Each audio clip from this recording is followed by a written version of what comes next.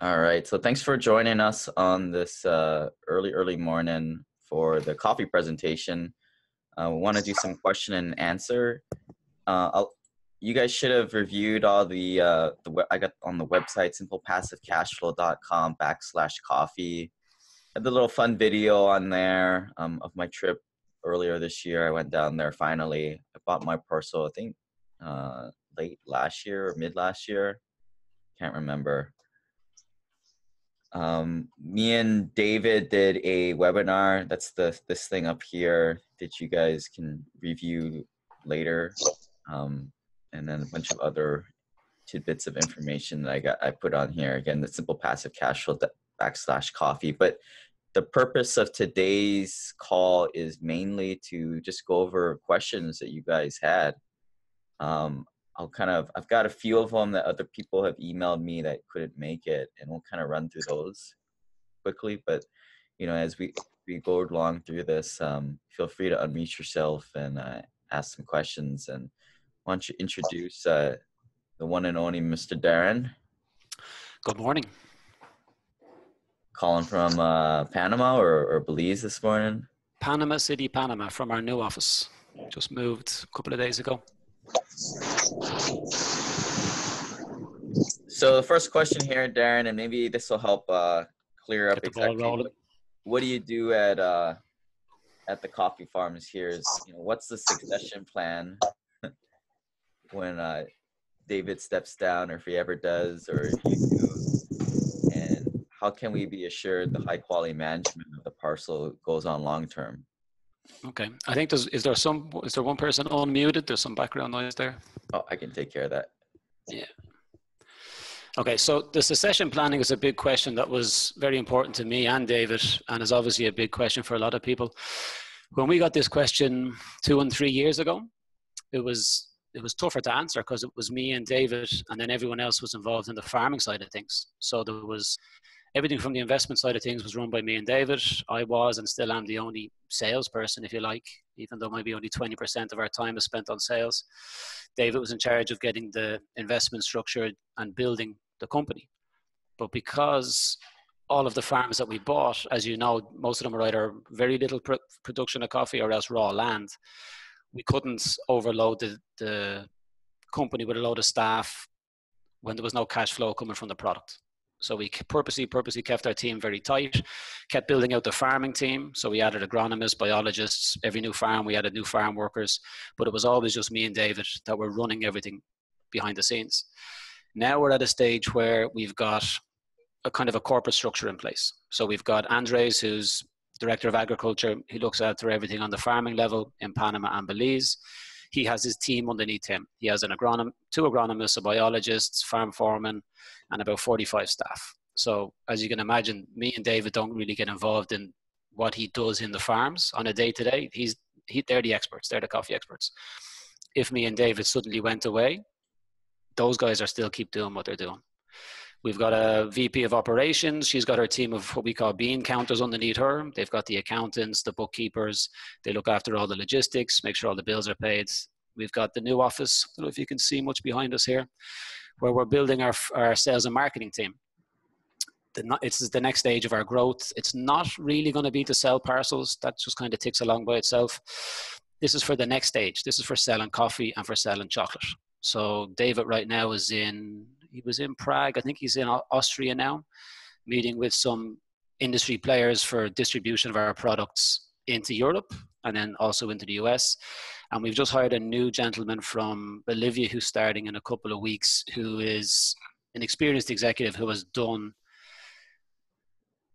origin to like sourcing the origin, finding the market, identifying the market, and actually delivering the products. And he's done it for products for coffee and cacao out of South America before. So that's the next growth stage. So as you can see, it's all starting to come together. 3 years ago, it was me and David, and we were selling parcels. Now we've got 102 staff across 2 countries, 5 locations, speaking 2 languages, which is challenging.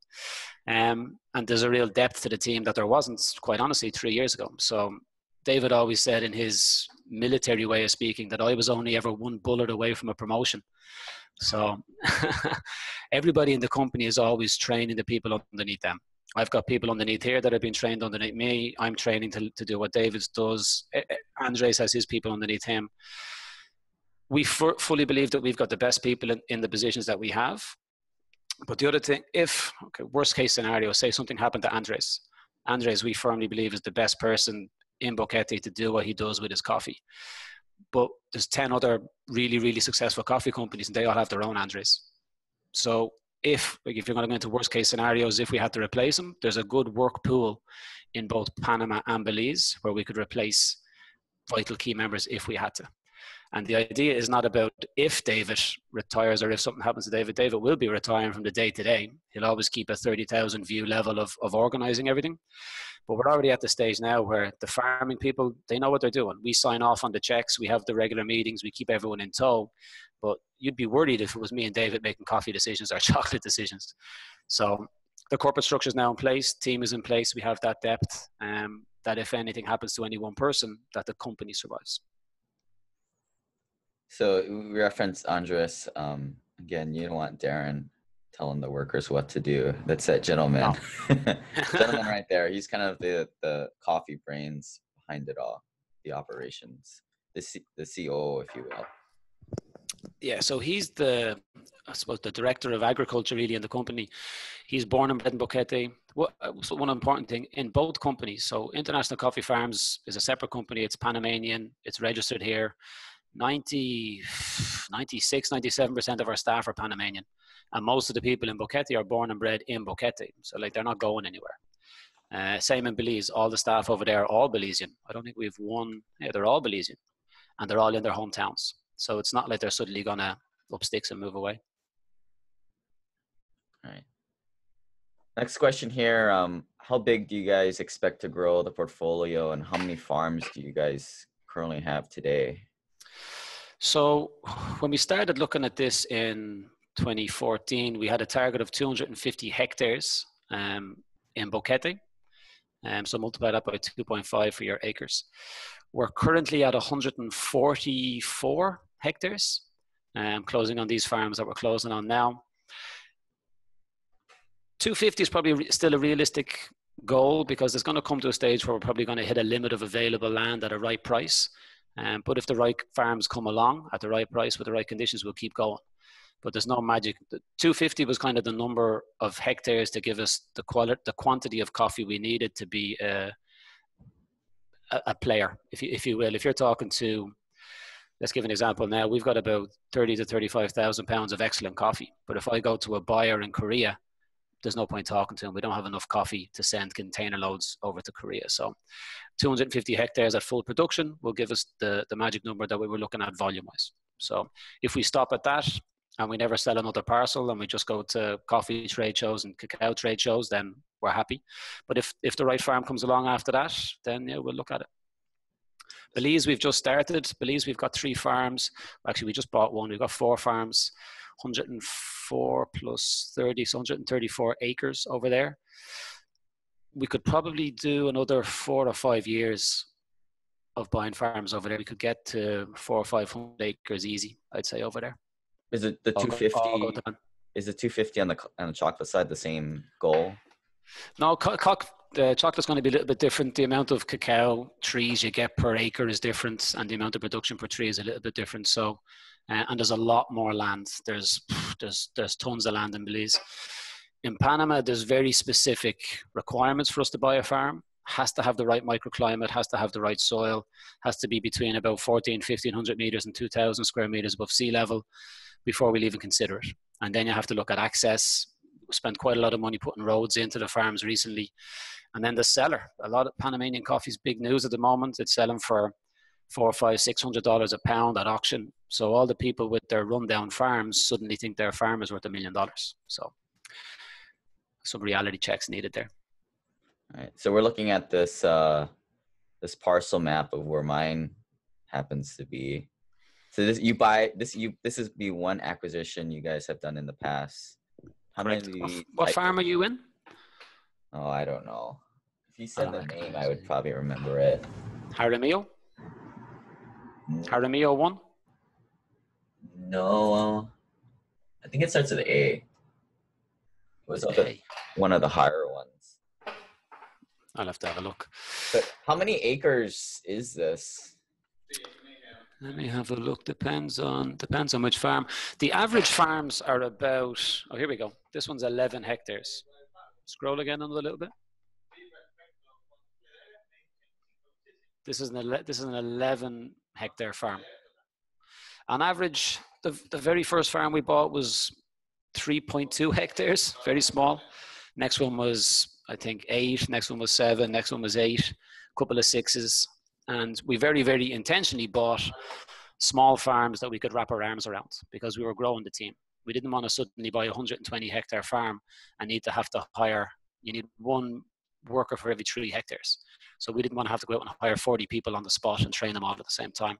So we grew incrementally, but now we are buying bigger farms. We bought an 8 hectare, then a 12, then a 14, then a 16, and then this one's going to be a 40 done in stages by the time we get it done. So it's getting bigger and bigger. Two farms might get us now up into 250, or we could still buy another 4 or 5 hectares. It just depends on the farms that come available.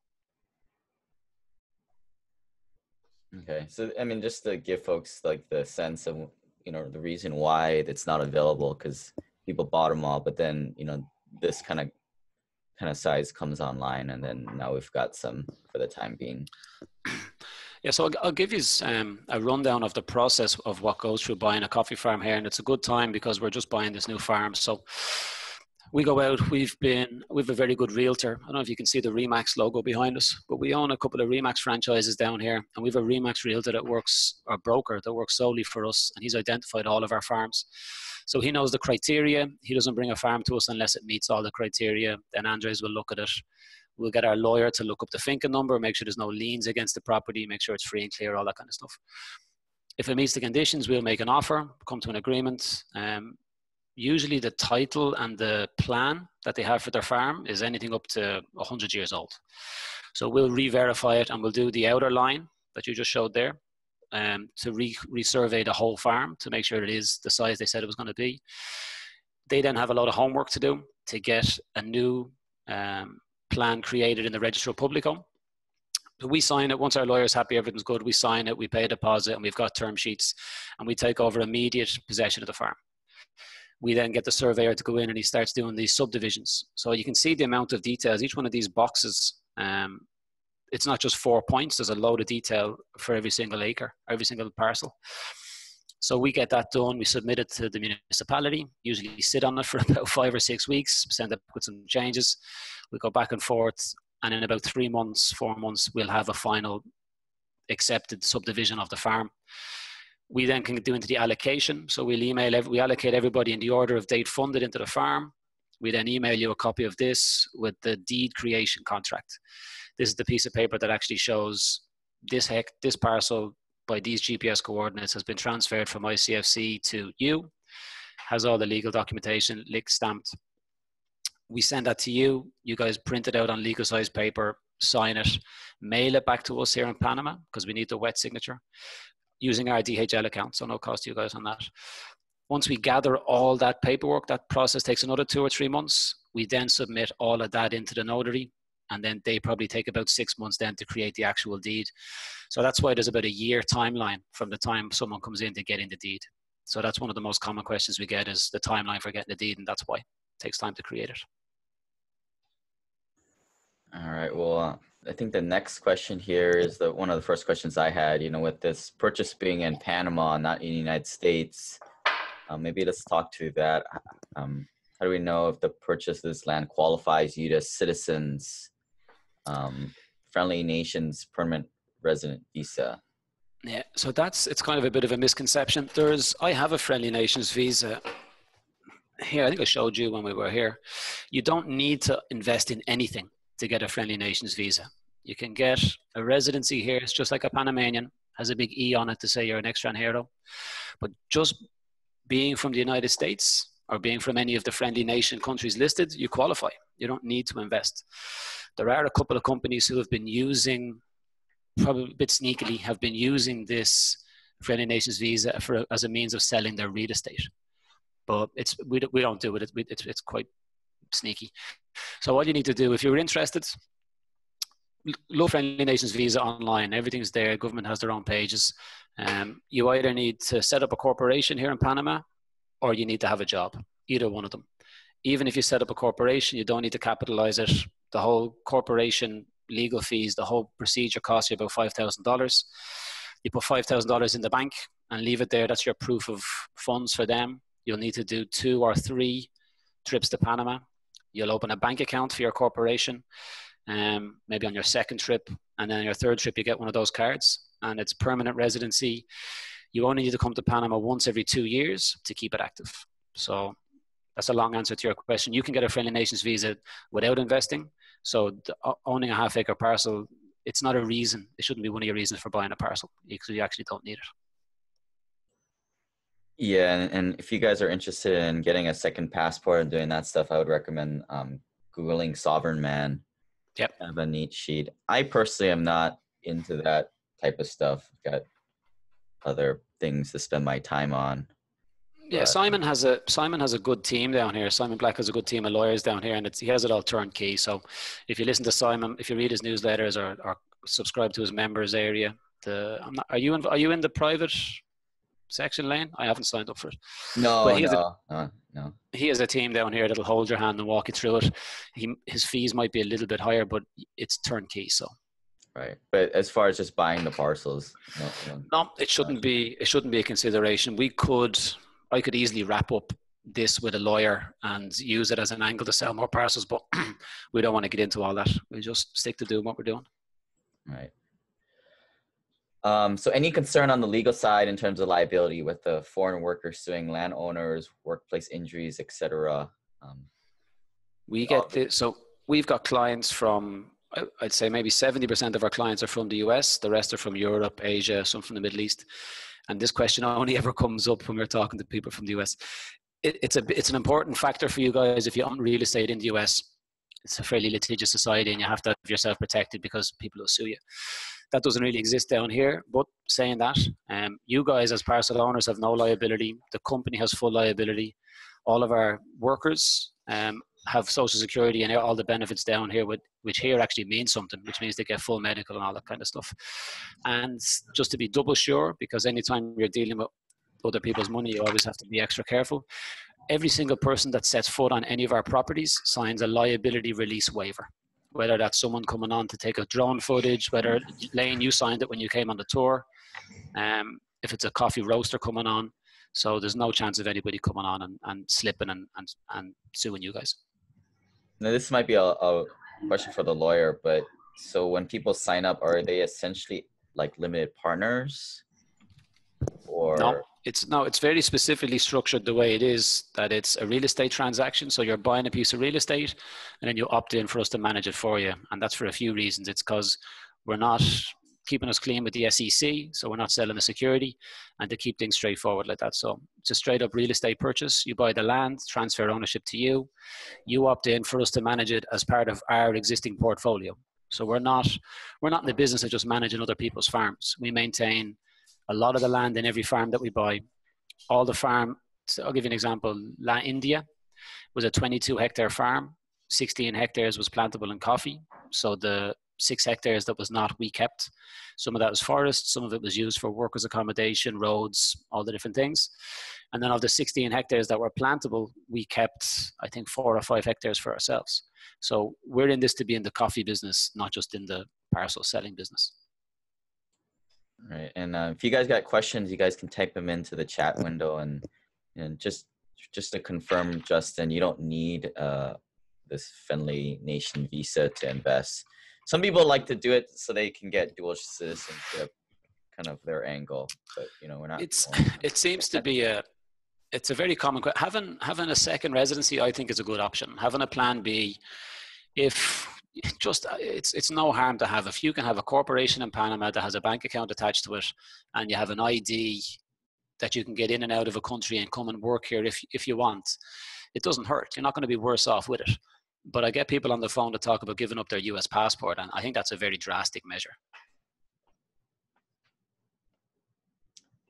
So another question here, so my website, I've kind of said, cash flow is like 15 to 18 months. other people who have seen other things where it's a little bit sooner. I think I just put 15 and 18 months just to under promise, over deliver, that kind of Yeah, thing. well, But yeah, I but think what, that was on our previous farm. That was on. right. We've always had, there's two farm types. There's a producing farm and a raw land farm. So everything that's in the members area is the current offering. So sometimes the website and the FAQs can be a bit generic because we have producing farms, then they sell out, then we have raw land farms and they sell out, and we're maybe not as up to date as we could be on changing the text every few months. But in the members area, the financial projections are always up, they're always current. So at the moment, it's a raw land farm. The raw land farms are cheaper than the producing farms for us to acquire and for the parcels. And by definition, it's a raw land farm, so there's no coffee. So this farm we're buying now, the saplings are in the nursery. There's 77,000 saplings in the nursery doing their thing. Rainy season comes in around May. We plant the farm, and it takes a coffee tree or a sapling 3 years to produce its first crop. Once that first crop is there, excuse me, we harvest it, process it, rest it, and then market and sell it and get paid for it. So that's why the cash flow is in year 4. So for the first 3 years, if there's no coffee to sell, there's nothing to generate revenue. So that's why the cash flow year 4. Yeah, and people will probably ask, well, why don't I go get the producing one? Well, not only is it more expensive, but I mean, the theory is like you guys have like the science. I mean, you guys got like a worm lady to kind of grow this stuff, right? Like, I mean, when you inherit it from like just a random Panamanian dude, not using quite the best technology, and you're kind of inheriting that. So that was one reason why I went with the bare land one, which is this one, and the second was, well, that's all I had in my self-directed HSA, so they tapped me out. I think I remember you were talking to Andres about this. When we started, we were buying what we call producing farms. So that means that it has coffee trees on it and the trees have coffee. But if the seller was in his 70s and his kids don't want to live in Boquete, it's a small town, 25,000 people, they want to live in Panama City or they're in the US, the family doesn't want, our generation just doesn't want to work the land. They want to be off in San Francisco doing cooler stuff than that. So he didn't have any inclination, any motivation to upkeep his farm. So his trees got old. Some of them have coffee trees that are 25, 30 years old, and they're well past their peak, and the volume is low. So we needed coffee to be in the business at the start, because again, we're in the coffee business. But all the farms we're buying recently are all raw lands, because, Andre, like you said, if you're inheriting 3 generations of bad farming practices, we wouldn't buy it unless we knew we could fix it. But buying the raw land farm makes it so much easier. We can just engineer the farm. You're an engineer, right? You can engineer the farm from scratch. This part of the farm is better suited to this varietal of coffee because it gets sun first thing in the morning. This part of the farm is up on the top of the hill, so it gets strong wind, so it can't have geisha because the root system isn't strong enough. So we have to use pacamara. So you can scientifically choose which coffee varietals you want to put in which parts of the farm, if you need to put in irrigation, treating the soil, but it's like a blank canvas. You can design it from scratch. So you're at the end of the day, yeah, it should be easier, and it gives you a good starting point. Hey, Justin, you want to take yourself off mute and ask your question?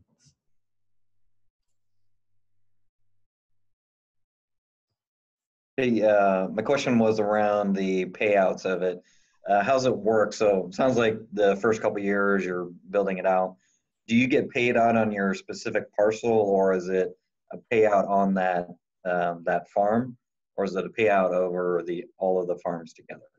So it's farm by farm. So if you have a look at the farm that's on the screen there that Lane has, his parcel is right there in the middle of the farm. So if we were doing a parcel by parcel, first of all, imagine the administrative nightmare that would be to just try and do it. It's not going to work. Plus, nobody would want the parcel at the bottom. Everyone wants the parcel at the top. But everything is pooled. All the expenses and the revenues is pooled across each farm. Now, there have been times where we've bought 2 farms in the same year that are close to each other, and we'll operate them as one farm because it makes sense for economies of scale. But we're not. If we were to operate all the farms together, imagine the owners that are in our first farm from 2015, and they're just now getting into their 3rd year of their 3rd distributions coming out next week. They're going to be getting to see some decent numbers. If we kept dragging it down by bringing in new farms, it's just not fair. So farm by farm, except on a basis where we acquire the farms that are close to each other at the same time and are planted at the same time, then we could operate them together just because it would make sense. But yeah, it's pooled across. If we had to cut down the trees, say on your specific parcel, because we're rotating the trees, or if we had to use extra fertilizer, it's not going to affect your outcome. So it's all pooled. Got it. And then in terms of overhead, you're splitting that across all farms? Yeah, so you'll see the direct operating expenses of each farm will be calculated. We have got spreadsheets like you wouldn't believe. Every farm, the direct operating expenses going into that farm. So when this farm is in full production, we'll go back a little bit. The first few years until the farm is fully producing, the cost of maintaining that farm, planting the farm, and running it until it's producing is in your parcel price. So when you're paying $18,000 for a parcel, it's not that the land is worth $9 a square meter. It's about a third of that. The rest of the cost is turning that into a producing coffee farm. Then once it's fully producing, it operates like an independent entity. You produce the coffee, you sell it, take away the direct operating expenses, and you're left with the profit, and then it's split 80-20 between you guys and us.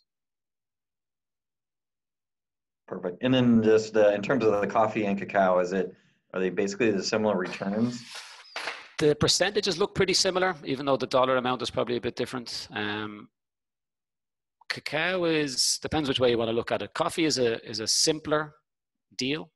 It's whatever coffee is produced on the farm that Lane's parcel is in will be processed into green exportable coffee and sold, and that's it. That's where it stops, because green coffee sells for much higher multiples than raw cacao. If you're in cacao, we've got the farms that you're in that will produce our own cacao, and it's going to be sold. We've got 204 Mayan farmers that we're buying cacao from. We buy it from them wet, bring it to our centralized processing depot, which you've probably seen, and we then ferment and dry it, and then we can sell it as beans, or we can process it into, we're building a processing facility now down in Punta Gorda, where we can process it into cacao liqueur, cacao butter, cacao powder, cacao nibs, and then and sell that wholesale to chocolate makers, bakers, people all over the world in that form as a semi-finished and finished product for obviously a higher margin than the beans. And then we also have the Mahogany Chocolate Shop on Ambergers Quay. I'm sure if you guys are familiar with Mahogany Bay Village, but the chocolate shop sells finished products. So it sells truffles to guests in the hotel. And we've also launched 2 chocolate bars. We've got the Belizean, I have some posters here I'll show you. We've got the Belizean bar and the Brookdown, and both of them are on sale now in stores. They're going to be on the TV now in the next couple of weeks, and they're in the airport, so they're on sale for the general public in Belize. And you get to participate in the revenue streams of all of those, the profits of all those revenue streams. So some people would see that as being more complicated and prefer coffee. Other people like the fact that there's multiple revenue streams, not just one. But the basis of getting in is you own a parcel in the land. Ownership of that parcel confers upon you the right to the profits of these other companies. If you sell your parcel in 5 years' time to somebody else, you're going to sell away your participation in Mahogany Chocolate to the new guy. So it's connected. Perfect. Thank you. All right. Cacao is cacao, we're still learning with cacao. We're in our 2nd year. Coffee, we're in our 5th year now. So the team is a lot more settled. We know the industry. We've been here just from experience. We've been accepted. Belize has its challenges. Belizean government, central bank, stuff like that. Working with the mines, getting around the mindset of all the Belizean cacao farmers for the last, forever, have been funded by NGOs, by non-profit organizations. So they're not used to being held accountable when it comes to being told to produce paperwork and where did that money go. So we're getting there. We've the Mahogany Chocolate store opened a year late, or 11 months late, so that impacted our year 1. So we're calling last year startup year, and this year is year 1. And the numbers in the store and the bars and everything is seeing what we predicted 2 years ago. And going back to, if you have the parcel at the tip or at the bottom, it doesn't matter if your particular parcel has the really nice geisha plant, which some people will say it's not really better, more like tea, but it doesn't matter if as long as it's on the farm is what really matters. Exactly. So the whole idea, you want to have, so everybody keeps out, so geisha sells for this huge price, but that's a little bit misleading as well. That guy that sold his geisha for $601 a pound, that was a 100-pound lot. we're looking at having 500,000 pounds of coffee and then 1 million pounds of coffee in 2020. So you're never going to sell all your coffee for that amount. And not everybody in the world wants that coffee. So you have to have micro lots. In every farm, you're going to have 4 or 5 different varietals of coffee. And then each of those varietals of coffee can be processed 3 different ways. They can be natural, honeyed, and washed. So all of a sudden you've got 15 different micro lots. And then you've got different microclimates within the farm. So you could have 30 micro lots. So it's not just a case of geisha is really famous, let's plant all geisha. The market, there's not a big enough market for it. So that's why we plant all the different varietals. And you guys kind of sell it as like, you know, little micro blends too. Yeah, exactly. Field. Yeah, we'll start doing some farm blends, some espresso blends.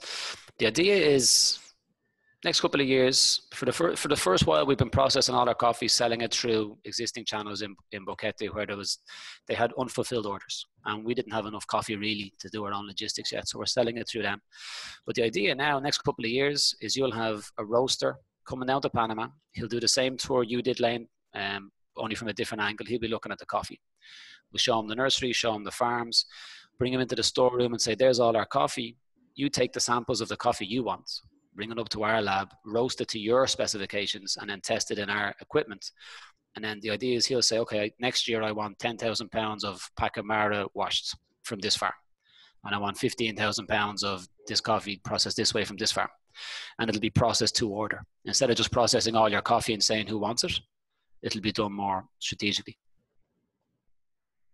So some of you guys who own like timeshares in a hotel, I think the way they do it is, if, you know, unfortunately you might buy the unit next to the elevator and nobody wants that one, and you kind of get screwed over amongst the whole. It's not like that. It's kind of a pool amongst just this farm. Yeah, it's even across every farm. Yeah. Have any original investors sold or selling their parcels? We've had one guy who, well, there's 2 people. One guy, I gave him his money back. He had funded, and after about 3 or 4 weeks, he called me up in a panic, something to do with his family. We gave him his money back. And then there was one gentleman from our very first year, Irish guy actually, living in the US, that was in financial difficulty. And we just introduced him to one of our existing owners, and they set a price and he sold his parcels to him. So, but no, apart from that, nobody has looked to sell. The reality is most of them are still inside the 3-year no sale policy. So nobody really could have sold, but nobody has asked. But most of it is down to the way we put people into the deal. I say no to people every single week because I think they're not in it for the long term, or they're asking the wrong questions, or they're just not a good fit. Because this really is, it's a long-term thing, and we don't want people that are just going to be in and out because it's a low entry level. We don't want people that are going to be in and out. It's a waste of time. So, but no, to answer your question, that those 2 people, one money back and one sale in 4 years. All right. So one guy couldn't make it. He purchased one late last year and hasn't received his deed. So I know this is a process you guys were kind of working on, getting the deeds out to folks. And yeah, what's the latest on that? This is for anybody who's getting into syndication, or for anyone who's looking to do any deals. This is the reality. There's selling parcels is easy, raising money is easy, finding deals is not as easy, but you can do it. Delivery is where it all comes down to, and things change. So we have the systems here in Panama of how to issue the deeds. They did 3 things in the last, when we started first, we asked them that the 5% property transfer tax apply to the parcel operation. They said no. We sold out 4 farms. And then they changed the law and said, okay, you owe us 5% property transfer tax on every parcel you've sold to date.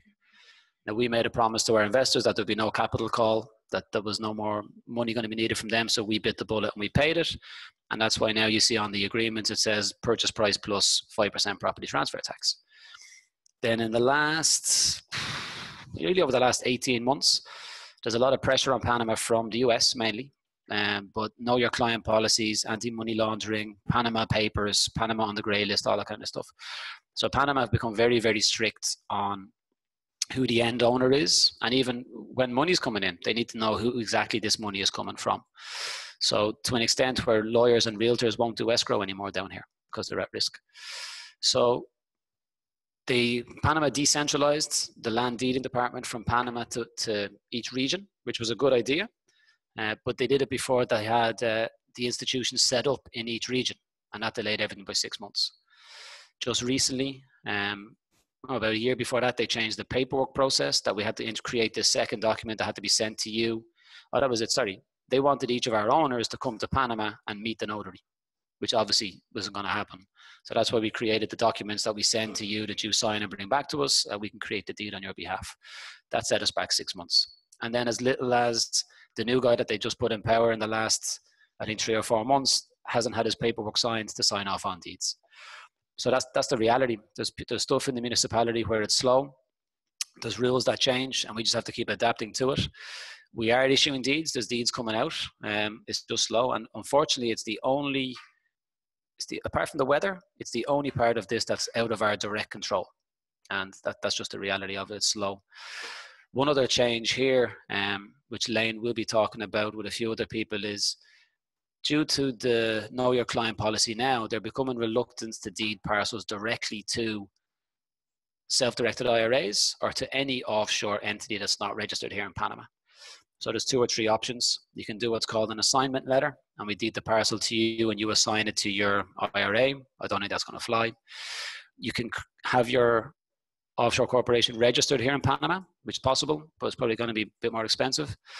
The more realistic thing that's probably going to happen is we're going to have to set up Panamanian corporations for each person, deed the parcels to that corporation, and then your IRA or your LLC will own all the shares in that corporation. So there's pluses and minuses to that. It gives you an offshore corporation here in Panama with a bank account attached to it and a lot of bonuses you can do for that. But it's going to cost $1,200. So like we did with the 5% transfer tax, we decided we're going to pay that.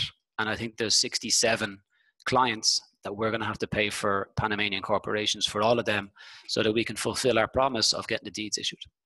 So that's one little thing that just came to light in the last 3 weeks, and that's the reality of it when it comes to delivery.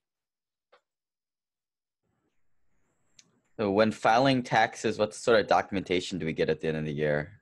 1099, K1, something like that? Yeah, well, we get this question all the time. They're all U.S. tax forms. So because we're a Panamanian company, we abide by the laws of Panama. We don't issue tax. We don't have a presence in the U.S. We don't issue U.S. tax forms or anything like that. So at the end of your year, when your farm is producing, you'll get a financial breakdown on the farm that you're in. It'll show the amount of coffee that was produced, what it was sold for, what the direct operating expenses were, what the splits were, and what your return is. And with all those numbers, you'll be able to make your own reporting. So it's up to you. Talk to a tax professional. Make sure some people think if they accrue the returns or if they don't take the distributions into the US, that they don't have to report it. They do. And IRS will consider it an income regardless of whether you take it or not.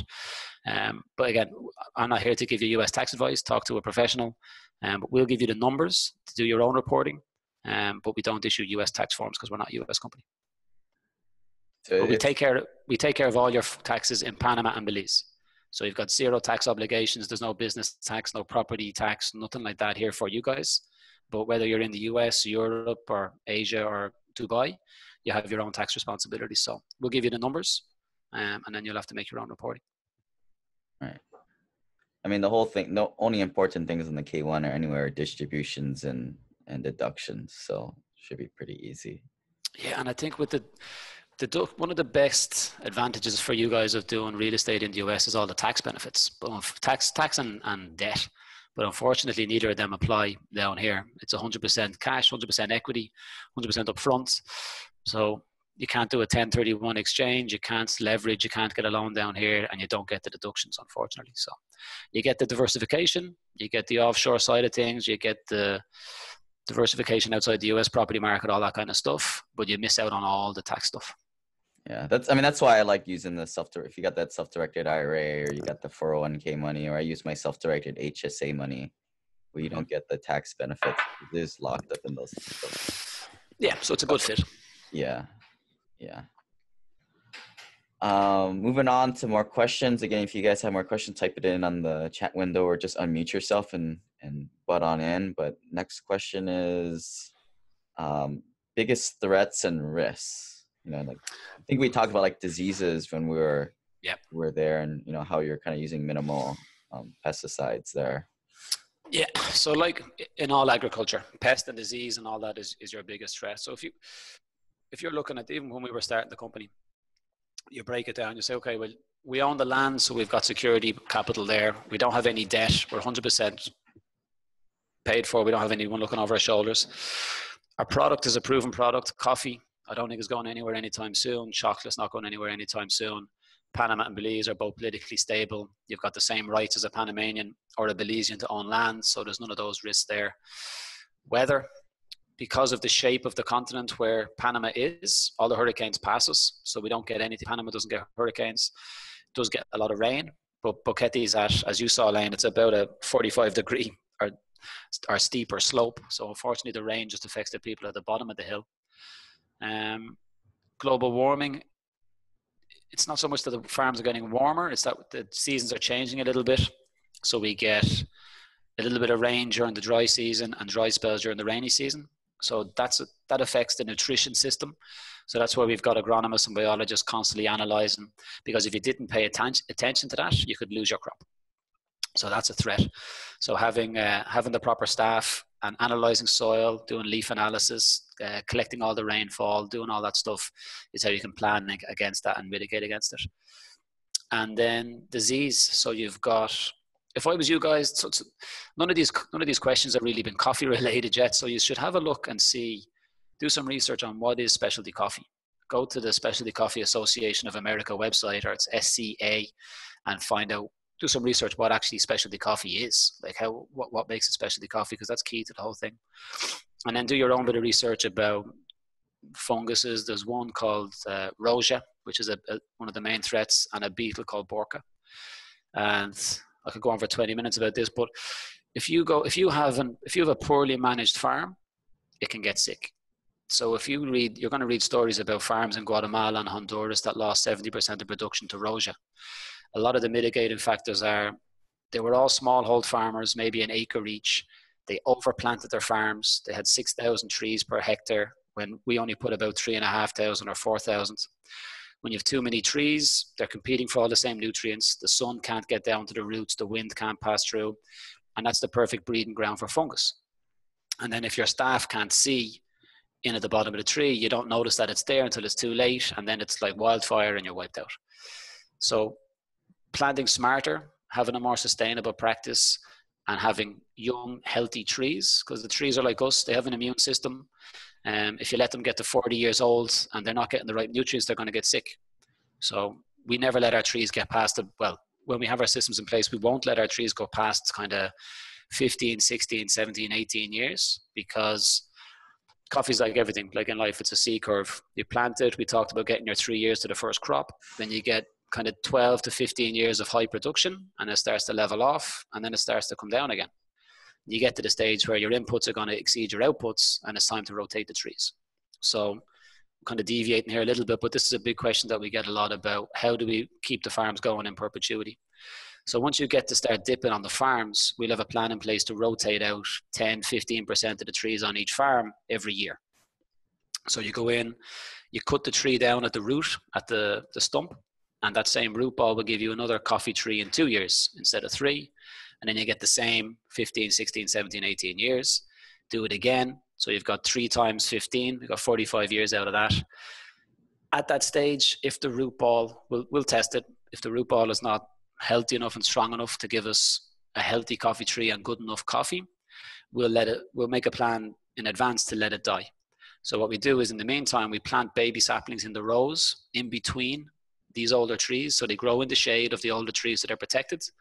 And when they're at year 2, you cut down all the older trees, you pull away all the new leaves that try and sprout, and the roots just decompose back into the soil, and then you've got a whole new section renovated, and you get another 45 years. And the cost of doing that is practically nothing. The labor is a sunk cost because it's our team. We do it in between harvest seasons, so they're on the payroll anyway. The seeds come from our trees. The soil, we might have to buy a little bit of soil and some bags, but that's about it. So keeping those young, healthy trees, having an agronomist and biologist monitoring soil, rainfall, watching for fungus, watching for beetles, all that kind of stuff mitigates against the Roja and the bulks. Yeah, and Long answer to the question. if you guys want to geek out more on that, they're in the video. I think David's kind of talking about that in the field. Kind of fascinating how the whole discussion with the C curves are.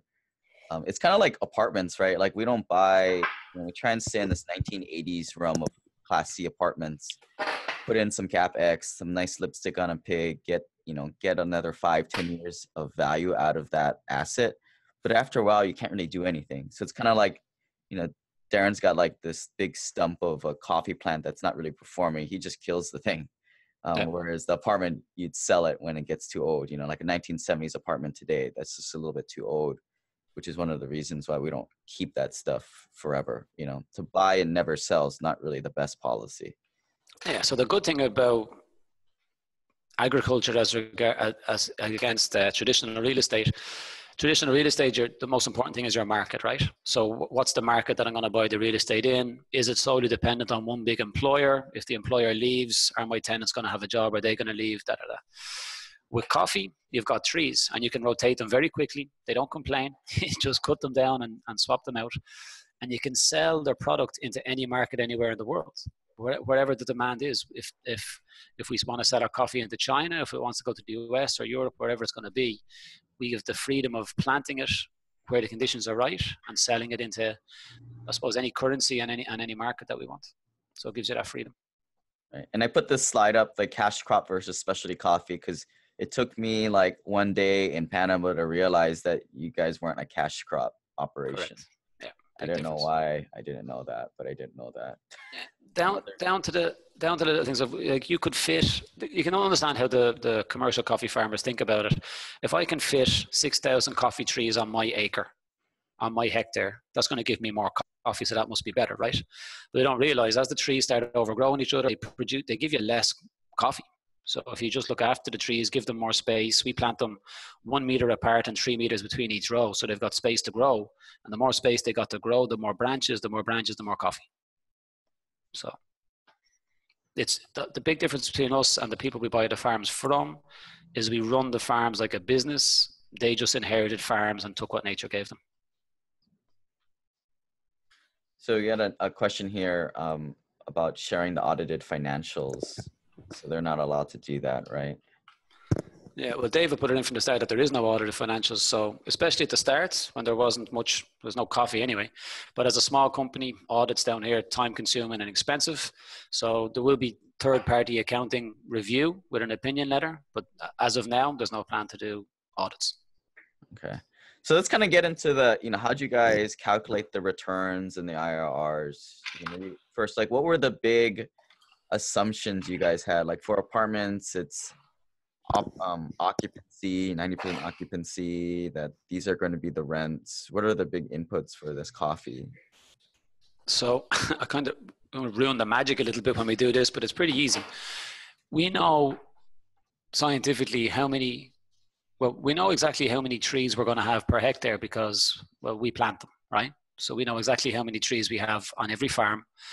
We know how much coffee you can get per tree because it's proven scientifically, and it's also proven by experience in Boquete. So all the coffee in Boquete is sold through auction. It's all public knowledge. So everybody knows. Andres and his team have been in the industry. So we know how much coffee we can get per tree. We know how many trees we have. So you can get the volume within 90%, right? So there's no magic there. We know from experience and from data how much it costs per square meter to operate a coffee farm and how much it costs per square meter to create a coffee farm from scratch. So we know the expenses. If you go to a builder in your area, Lane, and ask him how much does it cost per square meter to build a building, he'll tell you off the top of his head the rough price per square meter from experience, right? So we've got the same data. We know how much the expenses are. We adjust a little bit for inflation, obviously. So the only main variable was the sale price. So if you look at the top line in the pro forma, it's how much we predict the coffee will sell for. And it goes up, I think, 40, 50 cents per year, starting at $2, and it goes up and up. By year 20, it gets to about $11. Now, 20 years is a long time away. There's people selling coffee from similar farms to us, same altitude, same microclimates. They're selling their coffee for $5 to $10 to $11, $12 a pound now. So it's not that we're predicting that suddenly we're going to change the game and we're going to, especially coffee sells from here and we're going to sell it for here. We're just taking our time to get our farms up to what our neighbors are already doing now. And that was all public knowledge. So there's no real magic in there. We know how much the coffee sells for. We took the lowest average. Obviously the sales price is an average. As we talked about, you could have 5 micro lots per farm. 5 varietals per farm, different microclimates, and then all processed different ways. So there's no way you're going to put 15 different sales prices in your pro forma. So everything's an average, but we take the lowest base case because we always prefer to under promise and over deliver.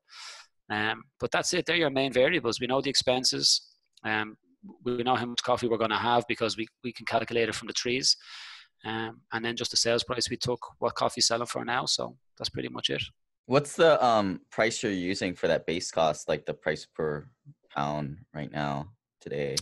For in this year, I think it's in the pro forma, it's about $3 a pound. And we've sold, there was 3 or 4 different sales prices, but we sold some coffee for about $3.10, some for about $2.80.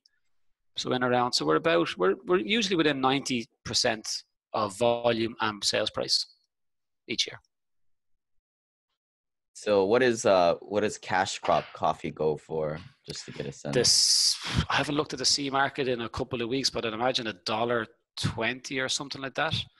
But that's your commercial coffee. That's manipulated by people like Brazil sitting on their store to drive price up. It's manipulated. It's like a lot of the stuff, and there's future trading and all that involved in it.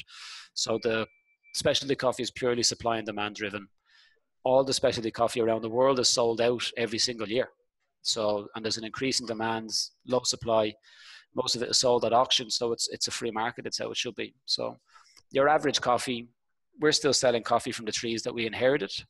And it's selling for around $2.80 to $3 a pound versus $1.20 on the C market. So, and that's with the old trees. So when we get our full production of the baby saplings that we planted, we should easily be able to get to $4 or $5 a pound.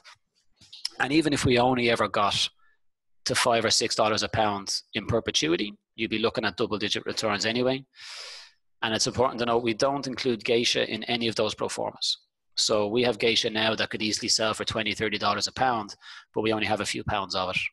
But we planted 50,000 geisha coffee saplings last year. So David could easily make the IRR look a lot more attractive and boost sales if we were that kind of a company by putting geisha in there. But again, it's not how we want to do it. So geisha's fussy. It's going to take some time to produce. So we would rather that just be a cherry on top and have happy parcel owners when that comes in. So next question here, the deeding process again. We kind of talked about this a little earlier, but it's in progress. And I think that's another reason why to kind of get in now, because it sounds like Darren's kind of, covering some of those costs. well, we're covering for you and all the rest of the people that came in beforehand. The people before. I think I paid 15 or 14,000 back then. Yeah, so you paid 15. So we're gonna more than likely have to set up a Panamanian corporation for you, and we're gonna foot the bill for that. Thank you. But anyone that comes in from now on, it's just going to be it's a cost of doing business. If you want to use an entity, you're going to have to set up a corporation. If you don't want to set up a corporation, you just buy in your own name. If you own a parcel, anyone that owns a parcel in their own name, it's straightforward. There's no problem, no extra cost. Or if you have a Panamanian corporation or entity already. But it's something to take into consideration. If you are going to use an entity, there will be an additional cost of $14.50. So everybody likes to get a deal here. The question is, do we get a discount for coming in as a simple passive cash flow member? And well, the answer is you're already getting a deal. Maybe kind of go over the pricing. So how it currently is. I've gotten maybe 12 or 13 email conversations where you've introduced me to people over the last maybe 4 or 5 weeks. And one of the reasons that I wanted to do this call and to get to meet some of you guys was it seemed to be the first question off everyone's lip was, what about the discount? And straight away I'm thinking, I don't think this is the right deal for you. If there's so many other questions you should be asking me about specialty coffee, about the market, about all the stuff that we've covered now, that if the discount is your go or no go decision, then this is not for you. And we would probably tell you no, that there's no parcels available for you if your main decision is based on getting a few $100 off as a discount. So we did do a discount with your group, was it a year ago? And we gave everyone 5% off because everyone came in together and you brought maybe 10 or 12 people to the table. The reality was, from the time the first deal closed until the last deal closed was 6 months. So the whole idea of giving a discount, if someone buys 3 parcels, you get a discount because it's less work for us. One person, one contract, one deed, one person to communicate with, one bit of administration versus 3 people. So that's why you can give a discount. If you've got 12 but coming in through now, they're all going to be all 12 individual deals. So it's the exact same amount of legwork. So there's just there's no discount in there.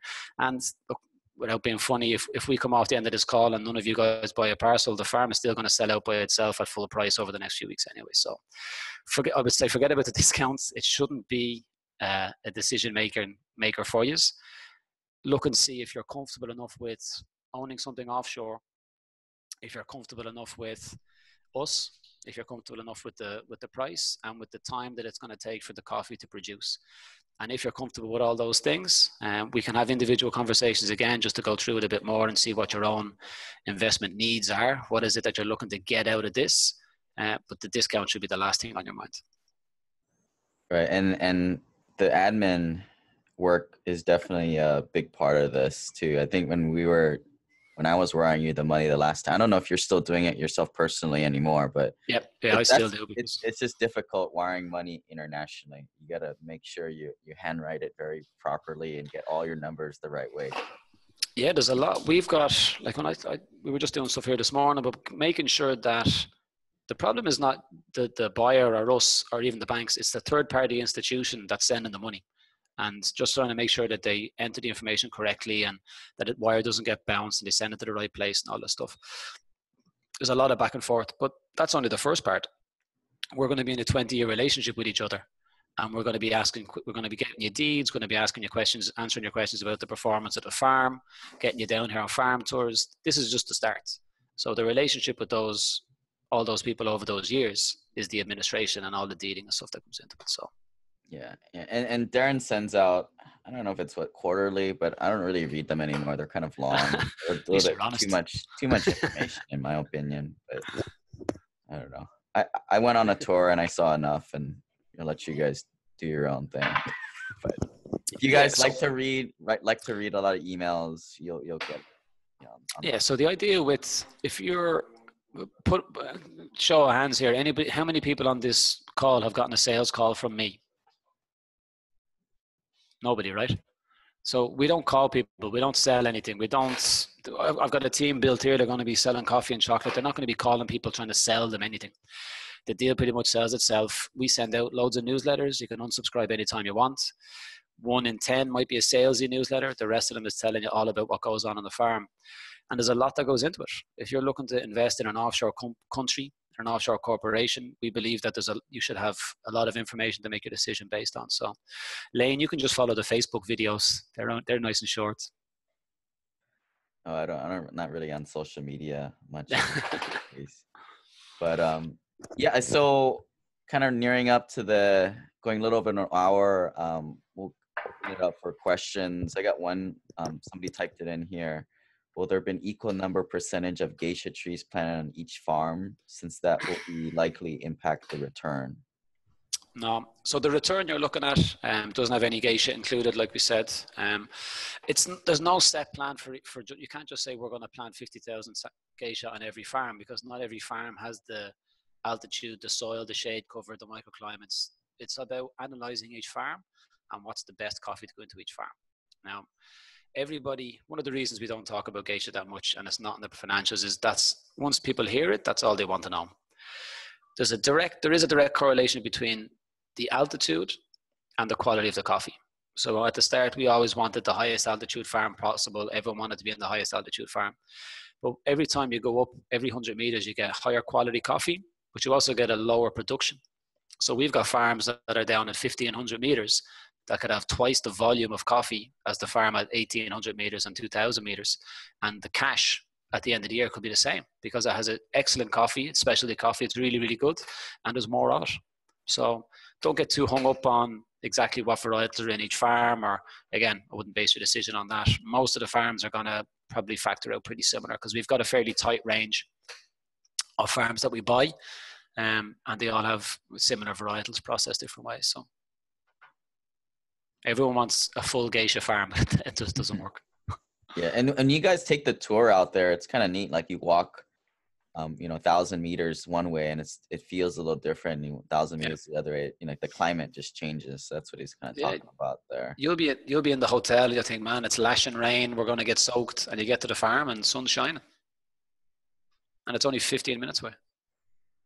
All right. So if you guys want to take yourself off mute, go ahead and ask any questions you have. But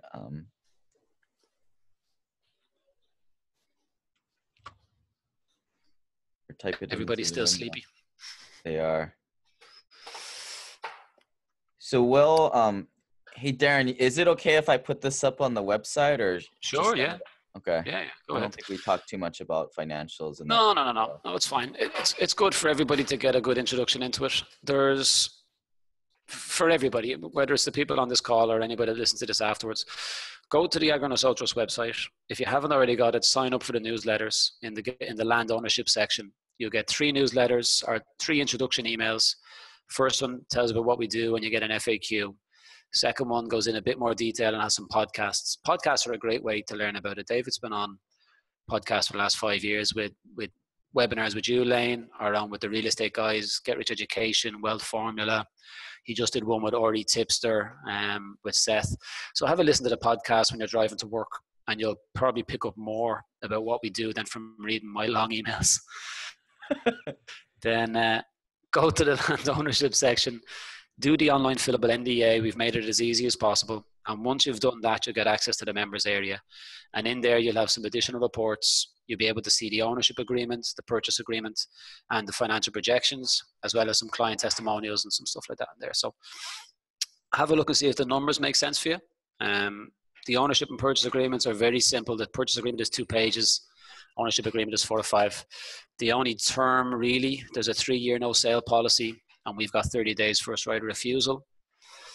Apart from that, there's nothing really too onerous in there. You can't compete with a coffee farm in Central America against you guys. Well, yeah, obviously. Yeah. You're not allowed to come down here and set up Lane's coffee farm and subdivide Parcels next door to us. Right. Somebody caught on to that one. A couple of people, yeah. Well, I was going to say, fortunately or unfortunately, they weren't very successful, which is unfortunate for their investors and unfortunate for us, because it kind of tars everyone with a bad name. But they tried to do an aloe vera deal in Colombia using a similar model, and unfortunately it didn't work out well. So, all right. So if you guys don't have any questions, we'll end this. Always open, shoot me an email if you got kind of sidebar conversations, or you want to kind of get my input on your situation. Always fine to do that for you guys. But I would say kind of get moving on this. Just keep moving forward on, reviewing documents, and if you're interested, just keep moving forward. Look, it's not that complicated a deal, but at the same time, it's not for everybody. Not everybody is comfortable with doing something. I'd say 95% of our parcel owners bought sight unseen. And that's a bigger number than we expected when we started. So it's not for everybody. If you need to come down and do a farm tour first, you're more than welcome, whether it's on a group tour or a private tour. We've got 3 coffee farm tours every year, 3 cacao farm tours every year, and we do private tours in between. So talk to Lane. He's been down here. Listen to the podcasts, go to the website, and just shoot me an email as well if you want. Any questions you have, we can set up a personal call and we can discuss your own personal situation. Yeah, and maybe we'll do a chocolate tour in Belize this year. Yeah, for sure. Did the coffee one last year. And for sure. We will bring other people along too. If you guys are interested in that, let me know. But all right, well, thanks for joining, everybody. I'll talk to you guys later. Yeah, all right, guys. Have a good day. Lane, I'll talk to you soon. All right, see ya. Take it easy.